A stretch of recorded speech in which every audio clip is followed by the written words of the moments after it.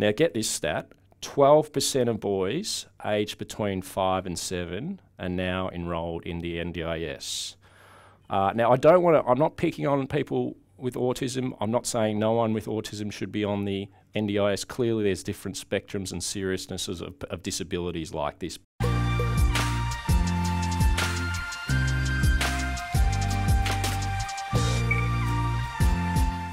I'm Tom Switzer, I'm the Executive Director here at CIS. I think it is fair to say that the Australian economy is doing a lot better than most economists had the right to expect a year ago. Growth, to be sure, is sluggish, but of course unemployment remains near half-century lows. The government, thanks to our fossil fuel sector, gas and coal exports and iron ore exports, they're expecting a second budget surplus in May. And even the national debt increase, as my colleague Robert Carling has pointed out in a CIS paper, that has been much less than was projected at the height of the lockdowns. And the good news has also fueled, at least until this week, a stock market rally. And as far as inflation is concerned, the consensus is emerging that, if anything, inflation's coming down, and that'll put more pressure on the RBA to start cutting rates.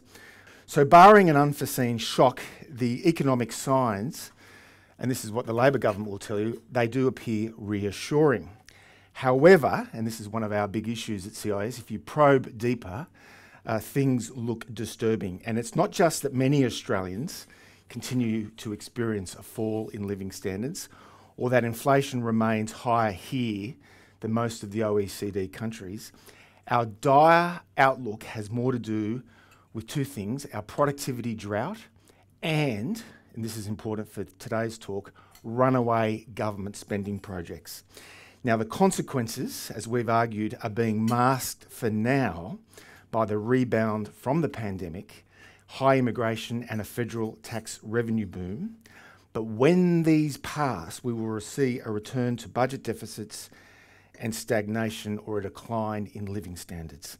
So to address all this, we're delighted to be joined by John Kehoe. John Kehoe is no stranger to CIS. He spoke at our annual Concilium a couple of years ago. John's the economics editor at the Financial Review based in Canberra. He's a former Washington correspondent, also for the Fin Review. He's also served time working in the Department of Treasury. Please welcome John. Thank you. Thanks. Thanks very much for having me here this morning, Tom, and to the CIS. Really happy to be here and really enjoyed being at Concilium a couple of years ago too.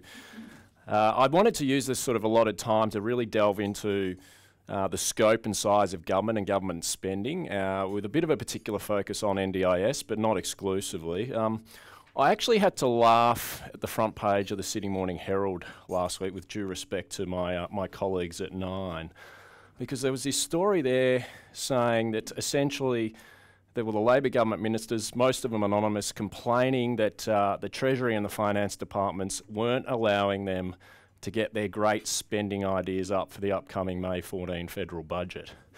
And I'm sure they had lots of great spending ideas out there, but apparently Treasury and finance were being very tough on curtailing these spending requests. But then I had to laugh, because if you read the subsequent story in the Financial Review a couple of days later by my colleague Michael Reid, he pointed out that government spending and taxation was already hovering around record levels as a percentage of GDP. So I thought about, well, it's just as well there's at least some semblance of restraint going on behind the scenes in the Expenditure Review Committee, because if we're already at sort of record levels, we certainly don't want to be pushing the envelope any further. Look, I think the scope and size of government has gotten out of control. It's not just the last couple of years of this government. It's sort of slowly crept up on us, actually during the pandemic, really. And it's not so much the temporary stimulus spending that we had, although there was, particularly with the benefit of hindsight, there was a lot of waste, there was over-stimulus, and that's why we've essentially got an inflation problem around the world. We spent, depending how you measure it, federal, state, somewhere $300 to $400 to $500 billion. Fortunately, the economy's rebounded, so as a percentage of GDP, Robert's pointed this out, it's maybe not as alarming, but still that's a lot of opportunity cost. That's a lot of money spent that we could have been investing in other things like reforming the tax system or investing in other things, lowering our debt levels as well. But the thing that's probably more concerning, because that temporary stimulus spending has now largely washed out of the budget, although it's still hanging around in inflation and too much demand in the economy relative to supplies, it's the permanent structural spending that's now baked in to federal and state government budgets. This is perennial, recurrent spending that happens year on year. And if you look at federal government payments, which is sort of a quasi form of spending, about 26% of GDP. And if you compare that to the last few years of the Howard government, they're at about 23 to 24% of GDP. So the size of government since then has grown by roughly about 2 to 3% of GDP. And just to put that in some sort of perspective, in real terms, adjusting for inflation, that's roughly somewhere around $50 to $75 billion a year in extra spending, even discounting for inflation over that period. And the reality is it might actually be worse than that for a couple of reasons. First of all, we're in a cyclical boom at the moment, so we've got very low unemployment. That means we're spending less on welfare than what we might normally be if the unemployment rate and the economy was running at a probably normal sort of pace. So actually, structural spending might be higher. And I'm focusing largely today on the federal government, but there's also the states, and there's a couple of states in particular who have got really concerning budget trends. Victoria being by far and away the biggest. They're on track to go to $250 billion worth of gross debt. We've got an election coming up in Queensland. No doubt there's going to be some probably undisciplined spending proposals there as well. I think the New South Wales government, things are probably a bit better here. The new Treasurer, Daniel Mookhey, at least seems committed to getting the fiscal situation a bit under control after, frankly, I think the previous Treasurer towards the end, in the former Liberal government, probably got a little bit punch drunk trying to spend on a whole lot of things on their way out. Paul Keating told the Financial Review in a series to mark his 80th birthday a couple of weeks ago in a terrific series by my editor-in-chief, Michael Stutchbury, that there's no discipline anymore in government spending in modern politics. And I think he's dead right. If you look back at the Keating era, when he was Treasurer and Peter Walsh was the Finance Minister, they were, and this is quite unbelievable in today's sort of contemporary terms, they were able to cut 5% of GDP out of government spending a year. It was phased in over 5 years. So just to put that in perspective, that's more than $100 billion a year today in real terms taken out of recurrent spending in the budget every year. And they got spending back below 23% of GDP. And now, I think about that today. It's sort of hard to imagine any Liberal or Labor Treasurer, Finance Minister doing anything like that, even maybe lopping a percentage point or two off spending as a percentage of GDP, let alone 5 percentage points. So why is spending out of control? I think there's a few reasons, and I'll steal a phrase that Tom's been fond of using in the last few years. I think COVID brought out the magic money tree. Printing money, we can just spend our way. There was all this modern monetary theory around as well, obviously, and because we weren't feeling the consequences of that. Inflation was low pre-pandemic and even during the early phase of the pandemic too. We never really sort of felt the negative side effects of overall spending because it didn't hit inflation. Well, that's now turning around. And ironically, actually, this sort of build up in structural spending in the budget, while it's sort of continuing, it actually began under the Liberals, particularly in the last term or so of government. Now, in fairness, a couple of programs that did get out of control, particularly the NDIS, they did genuinely try to make some savings there, and I'll get into that a bit more. But Labor blocked them at every turn as well. There's a couple of big reasons why, in terms of line items in the budget, that we have got spending now out of whack. The number one reason, obviously, is the National Disability Insurance Scheme. We're spending roughly about $80 billion a year on disability support. It's known in the OECD as, I'll just pause there for a second, spending $80 billion a year, 3% of GDP, and that includes NDIS, disability support pension, and the carers payment. So it's not all NDIS, but that's up there right up near the top. Now, you know, on one hand, it's good we're a wealthy, rich country that we can be affording to look after people with disability. But on the other hand, it does appear that we're on track to surpass sort of the European welfare states of Iceland and Finland and be right up the top of spending on disability. The number two reason that spending's starting to get a little bit out of control as well is aged care. And to be frank, you know, we've got an ageing population. We've had an aged care Royal Commission that showed some shortcomings in the aged care system, and the pressure is going to be on to spend more in that sector. We had Jim Chalmers at the Financial Review Business Summit this week say aged care spending is going to go from the number of 5 or 6 item in the budget in terms of total spend to number 2. It was encouraging, at least the last couple of days, the government's making some small steps moving towards a little bit more of a user pay system in aged care, which I fundamentally believe that's the system we need to be moving to, because we can't always just load up more on the taxpayer. So I think they probably could be doing more. It seems like they've largely left the home, the principal place of residence, out of having to use that more, tap into that equity to pay for yourself insurance in aged care. But they're making some small inroads, but I would just say there is actually quite a bit of wealth out there amongst the sort of baby boomer and maybe a little bit older, done quite well out of the stock market, the housing boom in the last few years, and even future generations, you know, mine and younger. I think probably we should be more self-funding our own aged care. We can't always call on the taxpayer, because that's the younger working age taxpayers. That's going to impose more of an intergenerational cost on those people as well. It would also just briefly be remiss of me not to mention the disastrous GST deal for Western Australia, which is adding about $5 billion of costs a year. This was a deal struck by Matthias Cormann as Finance Minister and Scott Morrison as Treasurer to basically top up WA's GST payments because of a perception that they weren't getting a fair share. Now, I don't have time to go into all the reasons why the WA argument, it seems plausible when they say we're only getting 30 cents in the dollar, but if you understand anything about federal financial relations, horizontal fiscal equalisation, I wrote an article a couple of weeks ago in the Fin Review about this. It quickly falls down, and that deal could now cost $50 billion over a decade. So nothing like the cost blowouts we're seeing on the NDIS, but still worth mentioning as well. Now, I just wanted to delve a bit deeper into the NDIS with some examples, but also some numbers. And I want to be upfront, okay? Look, back in 2012, I wrote in favour of the NDIS, let's give the disabled a fair go was the title of my piece. And I think if there's anything the government should be in the first line of business of doing in Australia, it is things like protecting people with a serious disability and helping their carers, often who are born into these circumstances through no fault of their own or a tragic accident. So let's get that on the table up front. I think that is a very core responsibility of government, along with things like defence, law and order, these sorts of things as well. But back then, the scheme was expected to cost about $13 billion at maturity. Today, this fiscal year, it's forecast to be $42 billion, and we know it's already running over budget for that. Bill Shorten's not telling us the exact figure yet, but we'll find out in the May budget.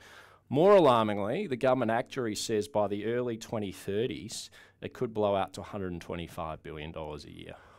So you can see there's just some enormous growth there. And I think it's fair to say the NDIS has just gone well beyond the original intent, and it really has no spending guardrails. Now, half of the 631,000 NDIS participants now have autism, developmental delays, or psychosocial disability. People with autism and development delays account for 70% of new entrants in 22-23 fiscal year. Now get this stat, 12% of boys aged between 5 and 7 are now enrolled in the NDIS. Now I'm not picking on people with autism. I'm not saying no one with autism should be on the NDIS. Clearly there's different spectrums and seriousnesses of disabilities like this, but when you rack up some of those stats, it does seem like the line has been well and truly crossed. And just to put this in perspective, because I think it does help to use real dollar numbers, just to give people a sense of how much is being spent on participants. On average, an autistic NDIS participant receives about $41,000 in funding a year, and the children age up to 14 in that category receive an average of about $20,000 a year in funding. And the states have also cost shifted a lot of the NDIS from about a 50-50 share originally. Now the feds are expected to cover more than 70% of the NDIS by 2026. So there's a lot of problems. I thought it'd be useful to share with you just a few anecdotes and examples. I've written quite a bit about the NDIS over the years. I do get a lot of reader feedback, not all of it positive. You know, some people really pushing back about what I've written, but also quite a bit of support and anecdotes and stories from people who see firsthand. So just let me share with you these. The first example, Glenn Doolan from Queensland. Glenn wrote to me a few weeks ago. He said, the NDIS system no doubt assists some people who desperately need it. But on the other hand, it is also facilitating massive rorting by those who need it the least. A friend of mine who lives with his mother in a massive Queenslander overlooking the Brisbane River with Rolls Royces and Range Rovers in the driveway has received tens of thousands of dollars from NDIS for all kinds of bogus work because his mother is in a wheelchair. Anything remotely associated with the upkeep of their house is paid for by my tax dollars. A new pathway and driveway costing tens of thousands paid by the NDIS because he rolls his mum down there once a week, despite the fact he rolled his mum down the old one with no problems for 20 years. Now, according to Glenn, I haven't been able to verify this, but he says new air cons paid by the air conditioning paid by NDIS, fridge, half the roof fixed on the NDIS. All the kinds of things that normal people have to pay for themselves, billed by the taxpayers because his mum is in a wheelchair. And for people who are sitting on several $1 million in assets, arts, cars and savings, it is obscene. Number two example, and this is a personal interaction I had with an old contact or friend from politics when I was flying back to Canberra from Sydney a few weeks ago. He has a 5-year-old son with autism, and it can be very challenging for their family. Their son has challenged socialising, looks at the world differently. He says they have a $36,000 annual budget from NDIS for things like psychologists, speech therapy, that sort of things. He said, but they only spend $270 a week, which roughly works out to $14,000 a year. So roughly about half the budget. Now, he doesn't spend the full budget, but he does say it's helping, it's making a difference to the kid. But his perspective was the budget is just too large. They don't need that amount of money, and I'm not sure everyone out there would be as disciplined as him, only spending, say, half the budget they're allowed to. Just quickly, a third example, and this is from another reader who emailed me, Carla Ryan. She says, John, as an employer, I see and hear constantly about people who are choosing to work 3 nights a week, sleeping over at an NDIS-funded caring role, where both the carer and cared-for person are mostly deep asleep, for $2,400 gross, $800 a night, she says, versus a large range of alternative jobs they are prioritising this over, including tradie jobs, warehouse jobs, waiting jobs, accountant jobs, all types of jobs. So she says it's having an impact on the broader labour supply into other areas of the workforce as well. Just briefly, I wanted to get into the budget purported savings that the Labor government is claiming on the NDIS. So almost like magic, they're saying they're going to save $70 billion on the NDIS over the next decade through a budget assumption that presently has no policies to achieve it all at all. So they're saying they're going to try and get from 2026 the cost growth in the NDIS down to 8% a year, which is still a very high cost growth for any government program off a very, very large base. 8%, but last year it was running at 23%. So they don't have any policies to get it from the 23% growth to the 8%. And yet they've baked this into the budget long-term projections as well, this $70 billion saving over a decade. And so far, there's only a commitment by federal and state governments to spend actually $10 billion more outside the NDIS to establish a new scheme to treat children with mild autism and development delays. So no policies to get the NDIS under control, only spending more money outside the NDIS to replace things that the NDIS is currently doing that arguably maybe it shouldn't be doing. The question, and I'll give you an answer too, is Bill Shorten, the Minister, the person to fix the NDIS? Well, he was the original architect of it in the Gillard government, with good intentions, I might add. It's no doubt he's passionate about disability. But look, I've got serious doubts whether he's the person capable of fixing it. He likened claims in opposition of cost blowouts under the Liberals as credible as Iraq war weapons of mass destruction claims. Now, it's actually turned out that the Liberals' claims on spending blowouts, they've turned out to be much, much worse than what they were even saying at the time. But Bill was saying at the time they're not even true. It was his baby. He's going to have to slay his own baby. Can he do that?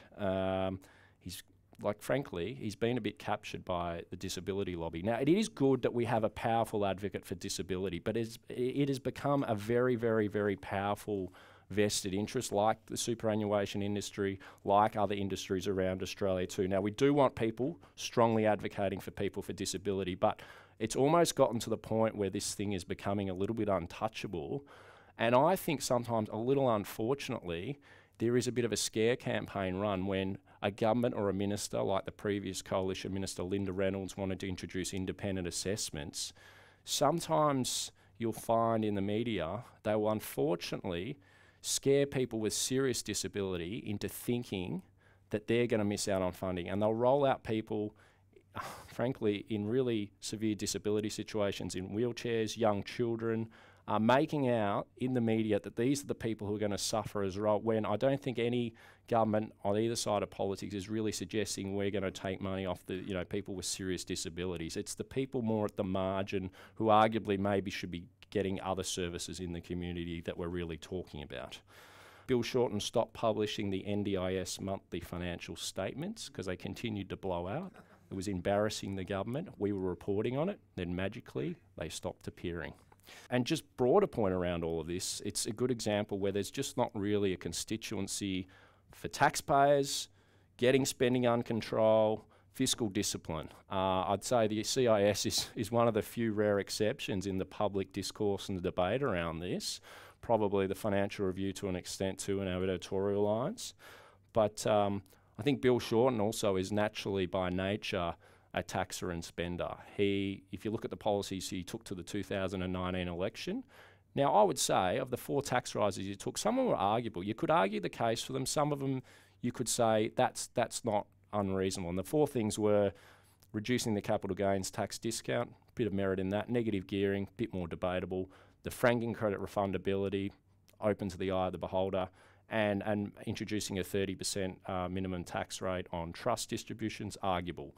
But I think while you could say, yeah, he could have raised some more revenue from that, debate the merits of those individual measures, if you look what he was actually going to do with the money, he wasn't going to do what Paul Keating would do with it and reduce income tax, say, to a top rate of 39%. He wanted to use that money to spend on other things like dental for everyone, other things in that sort of social services space. So I think that's in his DNA, and I'm just not convinced that he's the minister to fix it. We're going to need really strong discipline from the Treasurer and the Finance Minister. Cutting spending on this area or slowing the growth in spending is not popular with the progressive side of politics. They're worried about leaking votes to the Greens. I'm yet to see evidence that we're going to get this thing under control. Jim Chalmers was at the Financial Review Business Summit this week. He was asked about it. He said he's confident he will, but he just didn't really show any determination or actual explanation of actually how that's going to be achieved. So my concern is we're going to be having the same conversation in a few years. I'd suggest if they really want to get this thing under control, they need a new minister. And there's some really good Labor backbenchers who have got some good, you don't have to be an economist. I've got an economics background. It's not a bias towards economics. These are just a couple of suggestions, both PhDs in economics, really interested in public policy, smart people like Andrew Charlton, Daniel Molino, on the Labor side of politics. They're the sort of people, I'm sure there's other people in Labor as well, that maybe we should be thinking we need a new minister to fix this thing. What to do to fix it? I won't proclaim to be a disability policy expert. I'm going to speak in very high-level principles. Martin Hoffman's in the audience here. He used to be the former head of the National Disability Insurance Agency. He would understand this space a lot better than me. But just some high-level principle. The basic maths of it is we've either got to cut the number of existing or future participants on the scheme and transition people off it to less costly services, or reduce the cost per participant, the amount of dollars we spend for each person. That's essentially the equation here. I do think we need to draw the line and have some eligibility changes for people with less severe disabilities, particularly in that sort of autism and related space. There can be other investments going in through the health and the school system and the community system as well. One suggestion put to me by someone who has worked quite closely in this space is we need a non-diagnosis eligibility criteria to stop the system being gamed and doctor shopping. Because if you just say you can be diagnosed with blah, what happens? The incentive is for doctors, patients, parents, understandably, to get that diagnosis. And maybe we need a more practical sort of test. Things like functional questions: can a child talk? Can they socialise? Can they get dressed? Can they go to school? And the Coalition's former independent assessments were sort of designed to do this through tests by a health professional who didn't already know the person, so the independent isn't their healthcare professional they usually see, and importantly applies the rules consistently across the population. So it's actually fair. It means if you have that sort of same criteria for everyone, similar person in a similar situation is going to be getting the same treatment. Whereas at the moment, it does feel like it is open to gaming the system, doctor shopping, probably, arguably, people who are better off have not only the financial resources to do that, but also probably just the wherewithal, the knowledge, the understanding how to do that. I could probably imagine where it's people probably in the lower socioeconomic classes who don't have the time, the knowledge, the resources to do that, who are actually probably missing out relative to their better off peers. Bill Shorten wants to crack down on dodgy providers. That's good, but it's really a rounding error in the whole scheme. There's criminal syndicates and everyone making a lot of money out of the NDIS, but in the grand scheme of things, whenever you create a big government money pot, you're going to get rauders. You're going to get people trying to take advantage of it. It's good to try and cut down on it, but let's not pretend that's the key problem. The key problem is that the broadness of the eligibility for this, there's just not a line being drawn under it. Just to wrap up, if we don't fix the NDIS, but also some of the broader spending problems around aged care, other things in the budget, then spending as a percentage of GDP, I think, is just going to keep rising. Government's going to get bigger. At the moment, that's being masked because we've got an enormous revenue boom at the moment through taxation. We've got the China commodities terms of trade boom. As Tom said, fossil fuels, ironically, delivering a lot of money to government coffers. Also, we've got low unemployment at the moment and income tax bracket creep as well. So personal income taxpayers are doing a lot of heavy lifting for the budget as well. We can't sort of rely on this inflated revenue forever. At some point, the tide is going to turn, whether it's in China, whether it's in the economy, if unemployment ticks up. And we can't just rely on personal income taxpayers to keep footing this bill.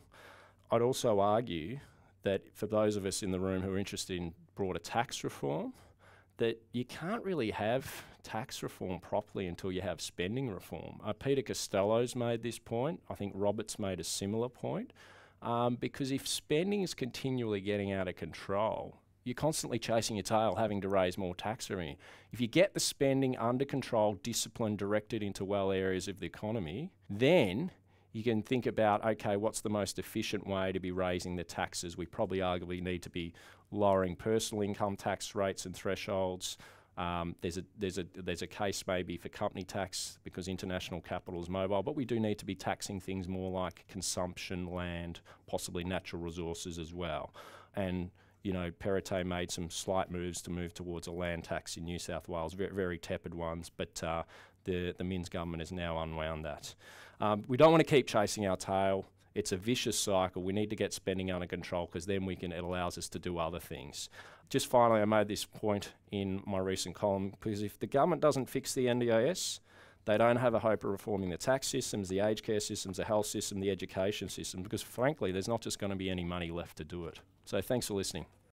You mentioned Paul Keating earlier on, and there's no question that there's a big difference between Paul Keating and Bill Shorten. Keating was your quintessential economic reformer 40 years ago, whereas, as you say, Bill Shorten's more a tax and spend interventionist. Let me run this quote by you. This is quite intriguing. I just dug this up. This was 1986, and Paul Keating is talking to the Wall Street Journal, of all places. It's May 14, and he says, "We must let Australians know truthfully and earnestly what sort of international hole Australia is in.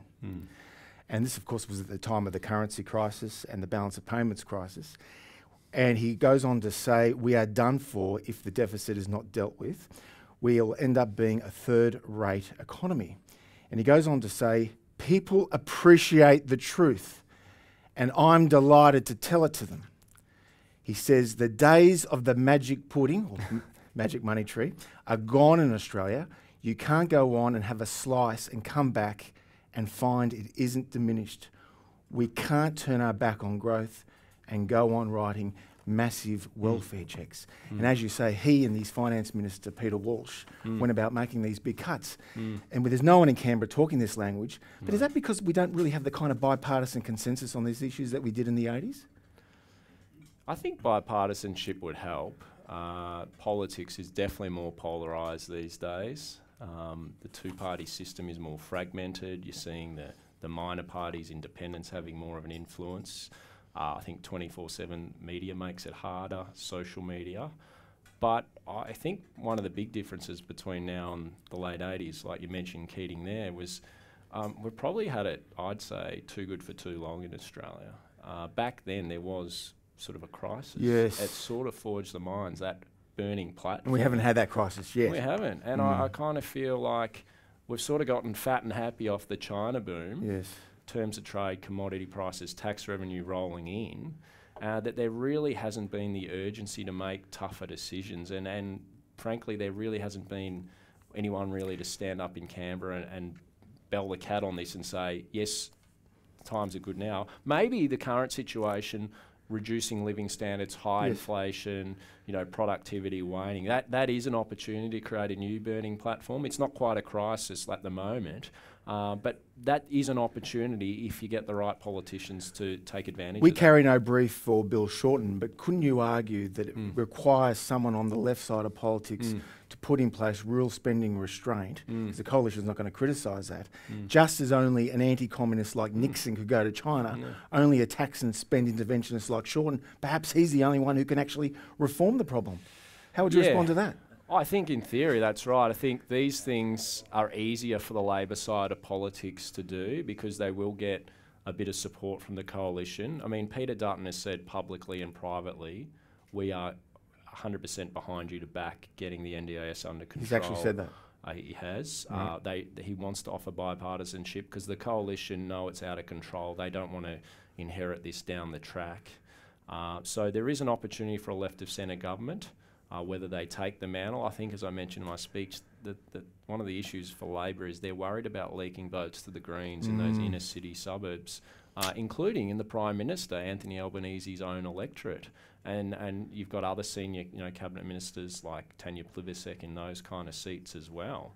And as we were discussing before, and I mentioned, I think, at Concilium, there's also been a big structural change in the Labor Party since Kevin Rudd was rolled as Prime Minister. So they introduced the so-called Rudd rule, which means 50% of the party membership base now elects the Labor leader as opposed to just everyone in the parliamentary party. So the incentive system is now to be more progressive, more left, because the party base naturally is more left of centre than, say, the members of Parliament traditionally have been. So the incentive system, if you look at the ministers now, Tony Burke, he's doing the bidding of the unions. Bill Shorten went quite left on tax and spend when he was leader. Albanese's of the left. Even Chris Bowen's got reasonably religious on the climate change stuff as well. And so the incentive for these people who are ambitious, they want to be Labor leader one day, they want to be potentially the next Prime Minister. It's not to tack to the centre like Paul Keating did, it's to go left and progressive to get the party votes. You rarely hear that analysis, but it sounds very plausible. First question, my colleague Simon Cowan, who runs our research program. Simon. Excellent talk. Thanks for that, John. You talked a lot about the economics of the issue. The other side of this, though, is the politics of the issue. And one of the things that we've seen, and it's been a huge issue for our intergenerational team, is the massive support for bigger government, particularly amongst younger generations. And that one of the big problems we have here in spending reform is there doesn't seem to be a political constituency for spending reform, only a massive and growing one for spending increases. What would you say to that? I think that's right. I think there is a mindset shift from the younger generations people in their 20s and 30s and even, coming through the school system now. They do have a different mindset to people, even I'm in my early 40s, to people like me and older. So that is definitely a challenge. But the one thing I'd point out is it's possible, and I've thought this for a little while, is that the inflationary environment, we start to feel the consequences of more government spending, and so it's possible that could be sort of a bit of a calling card to say, okay, but and I'm not sure the young people are making that connection now. They came up during COVID, where they were used to the government splashing money around, even before that, and the global financial crisis arguably as well. There was a lot of money splashed around. So there has been this sort of mentality that government's got our backs, which is, a good thing during a crisis, don't get me wrong. But it does sort of seep into the mentality of younger people and the expectations of them, not only from government, but frankly from their employers in the workplace. I think it's something we're all grappling with at the moment. How do we actually deal with that? Next question, Dimitri Burstein. Dimitri is a regular contributor to the Australian's opinion page, and he wrote an important paper for us 6 months ago on liquidating the future fund and spending that on debt relief. Dimitri. Thanks, Tom. My question is a contrarian one, if I may. Yep. Can I posit that some of our fiscal and regulatory profligacy is a consequence of central bank independence? Every time government has initiated policy that has threatened economic growth, the central bank has jumped in and cut interest rates to stimulate the economy. You've seen it this week where economic growth has been slowing. There's been no pressure on the government to engage in fiscal or regulatory reform. The pressure's all been put on the central bank to cut. I'll also note that central bank independence happened in 1996, and most of the structural economic reform happened before that. What would you say to central bank independence being a factor in this? Yeah, it's a good question. I think too much weight clearly has fallen on monetary policy in the last couple of decades. I think Philip Lowe's made that point. I think Ian McFarlane, former governor of the Reserve Banks, made that point. Glenn Stevens, Peter Costello. So I feel like central banks have taken a bit of pressure off the government, but their legislated objective is inflation and still trying to get employment going and stuff as well. So the central bankers are in a difficult position because they can't just sit there with their hands tied behind their back and say, well, it's up to you, governments. I mean, I think ideally they would put more pressure. I mean, frankly, we did see Phil Lowe speak out quite a bit on needing more structural reform. But I'm trying to understand your point more broadly about why it's central bank independence that has actually caused that, Dimitri. Can you just elaborate? Because the political pressure would then fall back. So if they weren't independent, the government had more sort of authority over the central bank, there'd be more pressure. Price for their decisions. Yeah. No, it's a good point. Well, I think Paul Keating said he had the RBA in his back. Yes. I'm not sure Jim Chalmers does, though. No. Yeah. Next question. Peter Tulip, who runs our economics program, but he also does a lot of work on housing affordability. Peter. Yeah, John, you've written on housing policy. And my sense is that the rhetoric coming out of Canberra from both sides is very good. Both sides are saying that housing affordability is one of our number one economic and social issues, and that the problem is supply. Yes. But they're not doing anything at all about it. Yeah. There's just this big gulf between the rhetoric and the policy delivery, and I was wondering, is there any prospect of real action from either side? Yes. No, I totally agree with you, Peter, and you would have read my column last week saying we need more than pretend policies to fix the housing sort of affordability and availability problem. On one level it's encouraging. I think for Prime Minister down, they are actually talking the right language about supply. Albanese has pushed back against changing negative gearing and things like that. He has dangled $3 billion to the state and local governments if they build 1.2 million homes over 5 years. That seems like it's not going to happen for a whole host of reasons. But you're right, we've got a lot of little fiddly sort of policies like the Housing Australia Fund, which is going to put a little bit more money into social and affordable housing, but arguably it probably is just going to crowd out investment that would have happened by the private sector anyway. We've got a co-equity scheme for about 10,000 low-income earners a year to help them get into the market, but they're not fundamentally really shaking it up and really forcing the states and, importantly, the local governments. I mean, I put a suggestion forward in my column, wasn't my idea, but maybe the feds, if they're really, really serious about this, because of the NIMBY politics they've got to overcome with density and sort of desirable suburbs, they should be really offering direct incentives to local governments to hit particular targets, because then those local governments could potentially go to their residents and say, well, if you accept higher density, a bit more traffic around, for example, we'll lower your rates. So the feds could sort of help fund a reduction in rates or public infrastructure in the community. So then those residents are actually seeing tangible benefits of the increased supply and density in their households. But I totally agree. I actually think also this is such a fundamental economic and social problem that it is one area of government. I think it's worth the feds throwing more money at in a disciplined, controlled way if it's going to get real results, because I think it almost pays for themselves if you could get some serious extra supply into the market in inner and middle ring suburbs. The prominent economist Judith Sloan, who's done various events at CIS over the years, and she's written about workplace relations for CIS, she argues that the problem here is high levels of immigration. That's what's causing the housing affordability crisis. It's got out of control since the pandemic. I think 500,000 a year. She wants it to come down dramatically to about 100,000 or less. To what extent is immigration a problem for housing affordability? Look, I've got some sympathy to what she's saying. I think we probably need to be focusing a nation on the quality of the immigration program rather than the quantity so much. The government's recent reforms are going to start to do that a little bit more rather than just sort of importing a whole lot of lower skilled, lower income sort of immigrants. I mean, we already do a reasonable job of getting higher skilled, higher paid in, but arguably we could do that more, even more targeted. But at the same time, I read Judith's columns with interest. I think she's thought-provoking, she's interesting, she's a good economist.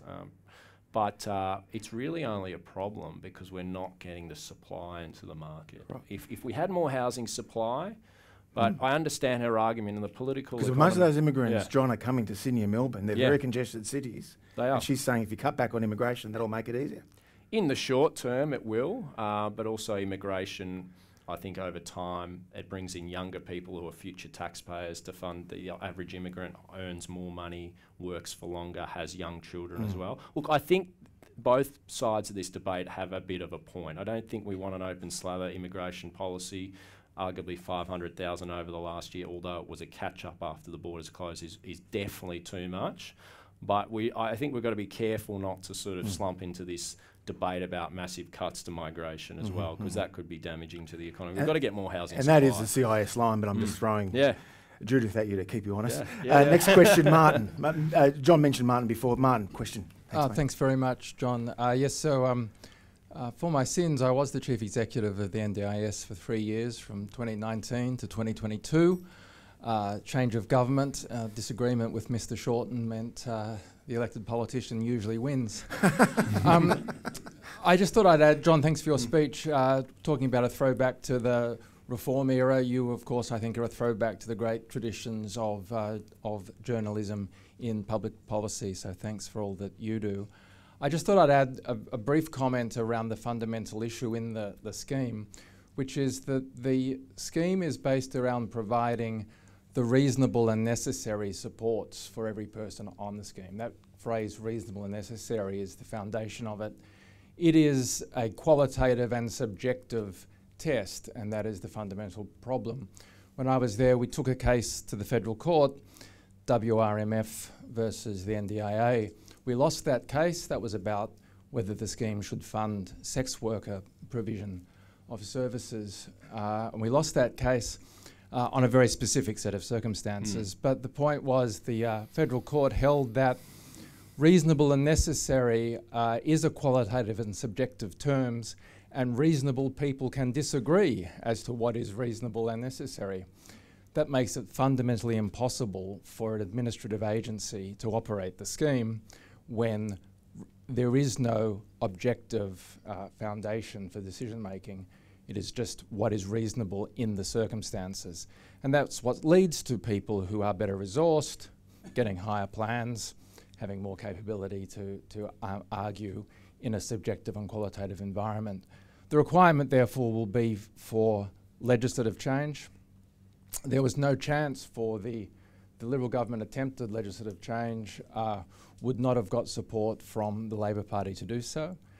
The question now will be, will the Liberal government be able to work with the Labor Party to pass the necessary reform to the Act?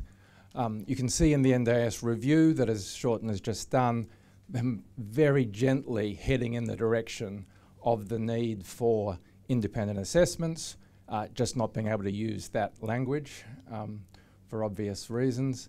And so whether that is done, and so I guess my question would be, what's your take on the chances of legislative reform before the next election to the NDIS Act? Thanks. Well, I think legislative reform this year before the election is absolutely essential for all the reasons that I spelled out, but you've just sort of touched on there, Martin, but I'll give you another one too.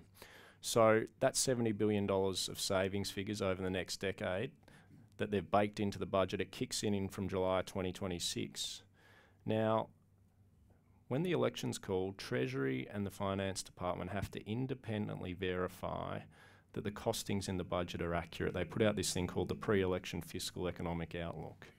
Now, if Labor hasn't legislated or attempted to legislate or actually rolled out policies to get that 8% cost growth target to achieve it, how can Treasury and Finance, in all honesty, sign off on the PFO with the $70 billion worth of savings over the long term? And I'm going to be putting pressure, and I've started mentioning it in the columns, but I'm going to keep doing it up to the lead up to the election through this year, because if there's no policies to back that 8% cost growth that's baked into the budget, then we have a fundamentally dishonest budget, and the budget of charter honesty requires Treasury and Finance to independently sign off on the budget numbers to the best of their honesty and capability as well. So I think it's a potential big issue that looms later this year, yeah.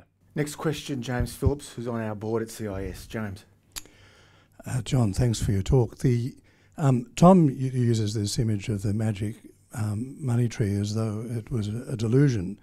But isn't it the case that the magic money tree does exist, and it was invented by the Fed Reserve in the USA, and that we've been living with it for about 20 years? It's been distorting capitalism, but it's also been distorting incentives in the political system. Because how can a politician look to the benefit of not being profligate when the benefit of not being profligate is marginal? Is that a fair comment, and do you see any hope for a return to more rational interest rates in the short to medium term? Yeah, I think there's some parallels between your questions and Dimitri's questions. And like I said to Dimitri, I think too much of the weight has fallen on monetary policy over the years, and it has sort of bailed out the politicians. But this cycle could potentially be different, because while I know there's expectations of rate cuts, you've got, at the moment, you've still got inflation above target, productivity's weak, declining real living standards, real wages are still not really going anywhere, they're pretty stagnating. So while I think in a pre-pandemic low inflation environment, monetary policy could continue to bail us out because there wasn't really any consequences with the inflation, I think now we're in a different new regime, essentially, not only inflation in the here and now, but there's going to be all these medium-term structural inflationary pressures going into the economy. We touched on this at the Financial Review Summit this week, but there are things like the green energy transition that's going to be very expensive, sucking in a lot of resources for capital, equipment, people all at once when the rest of the world's doing it, ageing populations, labour shortages, and also geopolitical fragmentation, less free trade and all that sort of stuff. So I feel like the central banks aren't going to be able to bail out governments as easily, because there's going to be some more structural inflationary pressures in the economy, and it actually might put the pressure back on more structural regulatory kind of reform policies. It's just a matter of whether the politicians finally wake up or the community wakes up that this is really the only path forward. Okay, next question. Yes, sir. Yes, you've commented about Keating and Walsh. I think Hawke was a great contributor to actually the economic reform. did it with Howard and Costello, they had Nick Minchin, right, who's also a great contributor. I mean, he's Finance Minister. Yes, finance. Yes. It's the Finance Minister, Treasurer, and the Prime Minister all the way on board. My two questions are, is Katie Gallagher actually a mean girl? And secondly, what do you think of the shadow treasurer and the shadow minister of finance at the moment? Yeah, good questions. I'd like Katie Gallagher, the finance minister, to be a bit meaner when it comes to government spending discipline. They've made some nips and tucks and reprioritisation, reallocation of spending, but for all their talk pre-election about all the waste that Morrison had put in the budget, there hasn't been any sort of material cuts to the so-called waste. So the one thing I'd say about Katie Gallagher is she's a former chief minister of the ACT, and this is public, so I'll say it here. She does have a daughter with autism who is not on the NDIS. She's taken a principled decision herself that Katie, that she doesn't think that they're in a situation where they don't necessarily need the financial support as much as others. But she has been continually, when she goes to medical services, I know this, offered it, suggested it, directed towards it. And one thing she's noticed as a result of the NDIS becoming all-encompassing, a lot of the other services they would have accessed previously have sort of dried up and they're fallen by the wayside. So I think she's personally actually quite committed to it, to reforming it, getting it under control. Is she going to carry the weight in the cabinet room with Jim Chalmers, Anthony Albanese, Bill Shorten? I mean, she's got a big task ahead of her, frankly. To your question on the shadow finance minister and shadow treasurer, I think Angus Taylor, the shadow treasurer, he's got a good understanding of economics. He studied it. I think he went to Oxford as well. He's got a good grasp of economics. In fact, I think he topped his year at Sydney University economics as well. Yes, and so he, to be honest with you, I think he's got a much better grasp of economics than he did on energy policy, frankly. I mean, some of the energy policies that we saw under the previous government were not helpful. Very interventionist. Very interventionist, and the snowy hydros turned out to be it's gone from $2 billion to $12 billion. That was more Turnbull than him, though, correct? It was a Turnbull thing. It was a Turnbull project, but I think Angus was the energy minister, or he inherited it at least. Yes, it may have been Josh originally from memory. And then the shadow finance minister, I'm actually just trying to think. Who is that? I'm trying to think too. Who is it? Oh, Jane, sorry. Jane Hume. No, sorry, no disrespect to Jane. I know Jane well and speak to her regularly. Sorry, it's just a mental blank. Jane's excellent, actually. I mean, she's sort of come out of that sort of financial services world. I think the thing from opposition is that it's difficult you're never going to see them arguing for major wholesale reforms or major spending cuts here, there, and it's sort of, they'll sort of complain and whinge about a few things, but I don't think they're going to be making a big song and dance, for example, about the NDIS, but I think they're telling the government and signalling the government, if you do something, we're prepared to back it. The spectre of Tony Abbott's first budget haunts the coalition. Definitely. And I mean, Tony Abbott's first budget, in my eyes, there was not much wrong with it. I mean, we're talking about a $7, I think, co-payment to go to the GP, ironically, and a few other sort of cuts to spending that were never going to be able to be affordable anyway. It wasn't actually cutting it in absolute terms, it was just reducing the growth in it that Labor had baked into the budget. Ironically, the only thing that lasted from that first 2014 budget from Hockey and Abbott was the deficit repair levy, which was, I think, a 2 percentage point income tax increase temporarily for a couple of years. Two more questions. Richard Beattie, a long-time CIS supporter, and then we'll go to Jeremy Samet from the Financial Review. Richard. A quick one. I'd like to follow up on Dimitri's and James's comment about the Reserve Bank and competition. And what I'm remembering was, I think it was 1942, income tax powers went from the states to the Commonwealth by taking away that competition between the states, which we most remember Joe exercising to have lower costs in Queensland and got people like Virgin up there and the like. Isn't that the sort of fundamental change that needs to be made? Bring the competition back. Yeah, competition on income, on tax more generally between states, I think there's pros and cons, frankly. Yes, it can be helpful in terms of trying to, compete to get business investment and things like that. And so, you do get a lowering. But the trouble is, on the flip side of it, you can get an erosion of very efficient tax bases that actually we should be using. And so, for example, and people might have different view in this room, when Joe got rid of the death tax or the inheritance tax, everyone else had to follow suit. Now, a lot of economists would argue, actually, an inheritance tax or a death tax is a highly efficient tax, and we'd be much better be using that more than, say, an income tax, which saps incentive to work, all that sort of stuff as well. So I think the risk on competition between the states is actually you get a bit of a race to the bottom, and then as a country, we're not necessarily better off overall. Next question, Jeremy Samet. John, we just had Penny Wong double down on the government's language of Australia facing the most dangerous strategic environment since the end of World War II. We've had the bipartisan support for AUKUS. We've had the Defence Strategic Review about talking about spending more on defence. Is it right that there was no new money in last year's budget for defence? And if that doesn't happen, if that happens again this year, that will also be a question of budget integrity. And isn't the whole question of needing to spend more on defence the whole missing element to the whole budget discussion as well? Yeah, it's a good question, Jeremy. I mean, I think a lot of the defence spending that we've talked about with AUKUS, like the 300-odd billion, is actually baked in over decades and decades. It's very long term. And as a percentage of GDP, there's not really a big ramp up in defence spending projected. I think it's projected to go up a little bit. Now, I'm not a defence policy expert. I mean, some people would argue that we need to spend a lot more on defence to protect ourselves. Maybe we can't rely on the US alliance as much as we might have hoped in the past. The one counter I'd say to all of that, and is, as an economist, sometimes the defence spending, the cost blowouts, they really kind of escape any scrutiny, actually. It's sort of put in this basket of, oh, if you question spending on defence or a cost blowout, oh, you're against national security. And unfortunately, that's the sort of, so it's almost like off limits. Not to say we should actually have absolute spending reductions, but there's no reason why we shouldn't be scrutinising individual programs and saying, is that good value for money? Was that well done by the Defence Department? Could we have done better?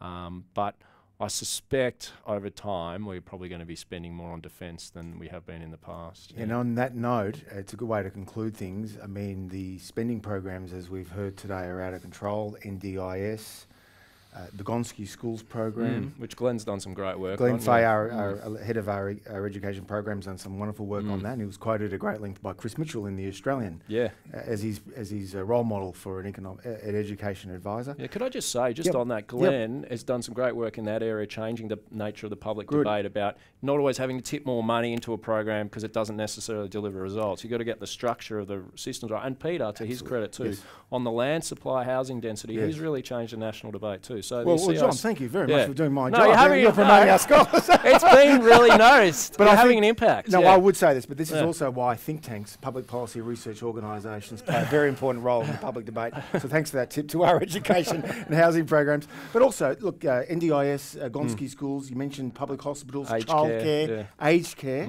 defence, as Jeremy mentioned, but also the interest on debt. I mean, it's all good when we've got the resources boom. But what happens when that revenue boom comes to an end? Where's that money? And this is why we're here talking to John, because unfortunately, with rare exceptions, you've got CIS and Financial Review's editorials and John's outstanding columns, this message is very rarely heard. You won't hear this at the Sydney Morning Herald or The Guardian or the ABC.